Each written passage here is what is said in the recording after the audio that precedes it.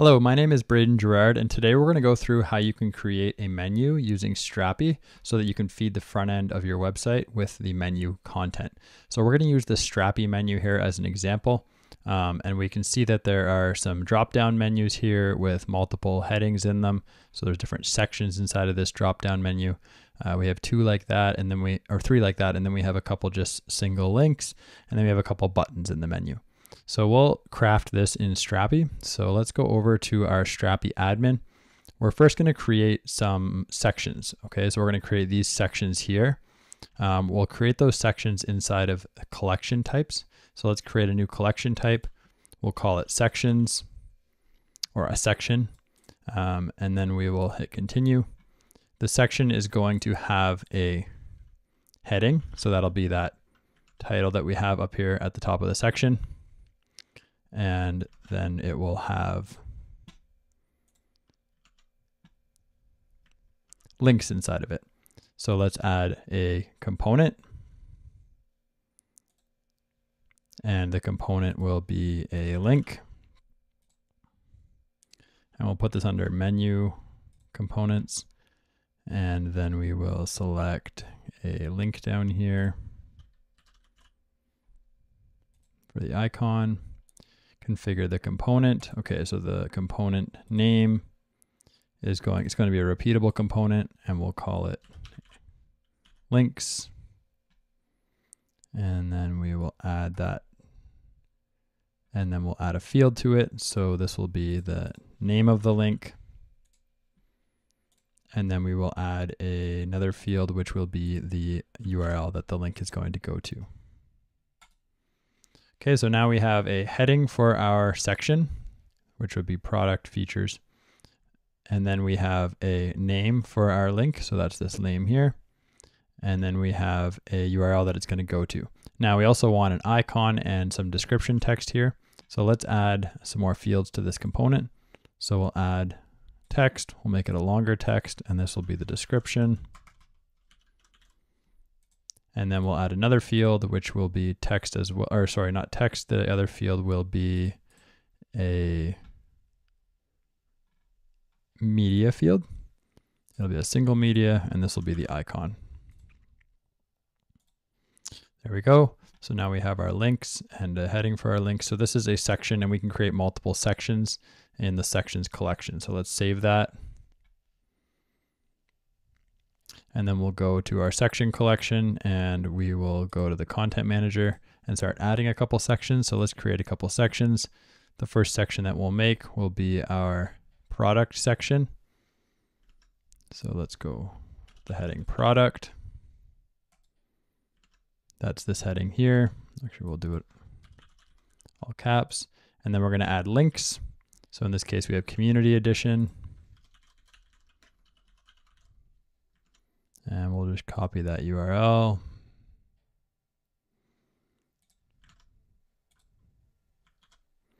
And then we have a description, which we'll also copy from here.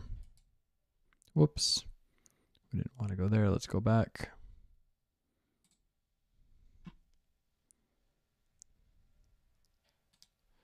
Let's see if I can copy this text. There we go. Okay. And then we could add an icon here. Let's go over and we will try and save this.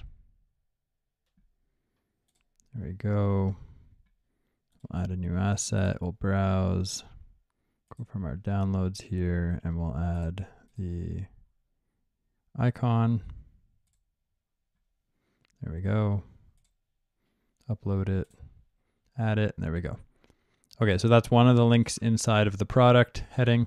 Then we have Enterprise Edition as another link. I'm just going to do these two just so you get the idea. I'm not going to put them all in here. That will go to here. And what do we have as a description? A self-hosted. We'll copy that. Enterprise Edition. And we won't put the icon in for that one. That's okay. So we'll save that. Okay, so now we have a section that is product, and it's got two links under it. The links have names, URLs, descriptions, and icons. And let's create the solutions section really quick. So we'll go back here, we'll publish that, go back here, create a new entry, solutions, and then we'll add some links under that. So under solutions, we have teams as a name.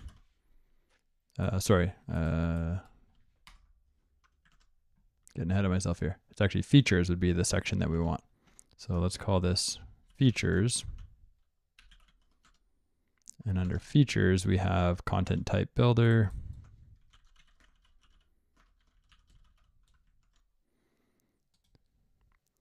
And we'll copy the link to that, put that here,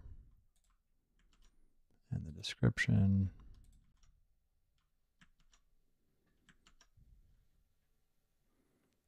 Hold on here, switch over, put the description. Okay, so that's the second section there, which is the features section. So we have features and product, which are two sections under this drop-down menu.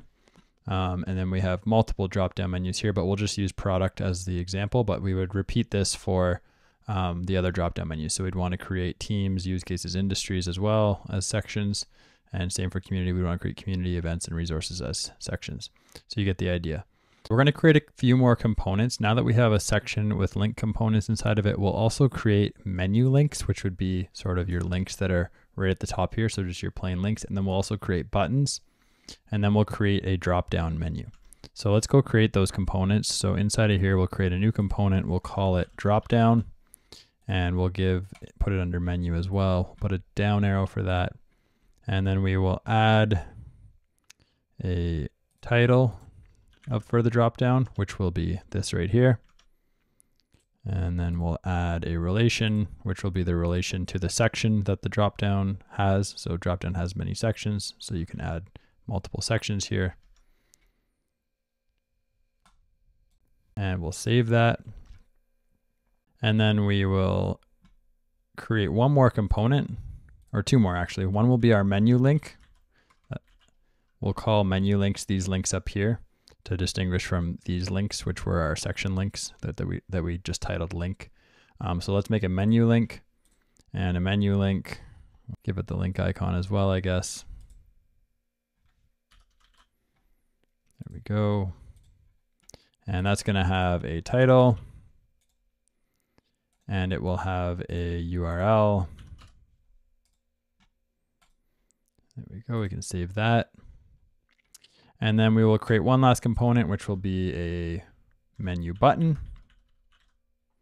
which will be these guys here. Put that under the menu. Let's see, is there a button here? Well, we'll go with this one, sure. The button will have a title as well. It will have a URL.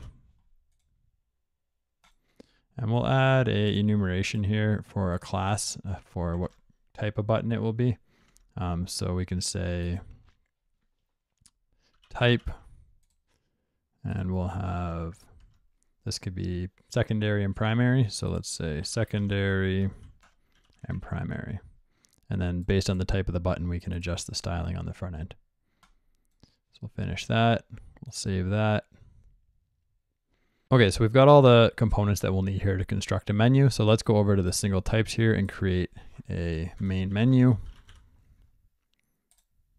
And then we will give that menu a dynamic zone, and that dynamic zone will be called menu, or main menu items.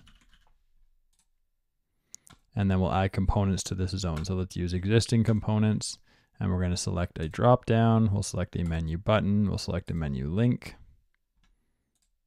And we'll hit finish. So now we've got 3 different components that we can select here from our main menu items, and we'll hit save. And now if I go over to the content manager, I can add a component to main menu items. And here's my menu, and then I can pick what I want. So I can pick a drop down menu item or menu link. So if I select drop down, we can give it a title, in this case product.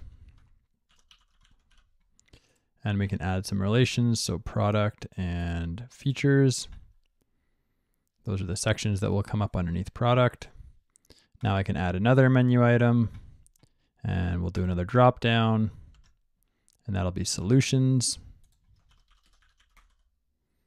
And then again, we could add sections here to solutions. We haven't created them yet, but we could add them if we had them.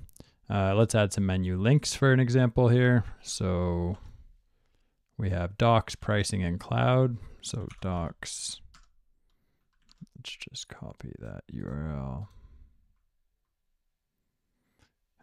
Copy link address, there we go. And then we could add another link here. We'll call this one pricing.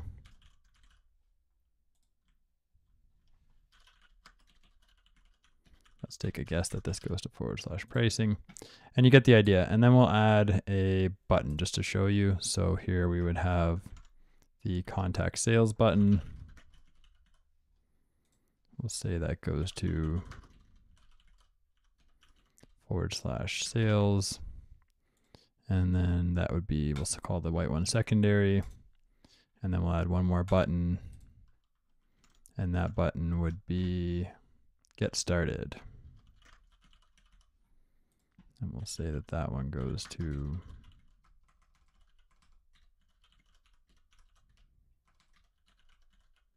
get started. And then we'll give that on the primary color. So now we've built out our menu with drop downs, with links, with buttons, and we can save that and we can publish it. And now if I go over to the settings in Strapi and I go to the roles and permissions, and then I go to the public user and edit the public user, and we say that main menu they can find, and we'll allow sections to be found. And that should be good. We'll save that. Make a new tab here, and we go to localhost 1337 /API /main menu. And then we need to add a query here. So we're going to have to populate everything that's inside of that main menu single item. So first we're going to populate level 0. So populate at 0. And we'll make that equal to the main menu item, which is our dynamic zone. And then we're going to say and populate at level 1 equal to main menu items dot sections. I just realized I missed the plural on main menu back here. So main menu items, and then populate one main menu items dot sections, and populate sections at 2 is going to equal main menu items dot sections dot links. And now that will populate everything. So here we have our data we're getting back, which has our main menu items. Let me just throw this into a JSON format for you so that we can see it better. There we go. Okay, so in here, you can see that now we're getting everything populated. So we have our data, we have our menu items, so right here, and then inside of our menu items, we have our menu dropdown, and the menu dropdown then has the heading of product, and then it has the links that we put in there with their URLs and descriptions, and then we also have the features dropdown, which I only put one link in, and then we have our menu dropdown of solutions, which I didn't put anything in. Then we have a menu link here, we have another menu link here, and then we have our menu buttons with the types. So that is how you would get the data on the front end, and then you could use this JSON data to populate the content of your menu.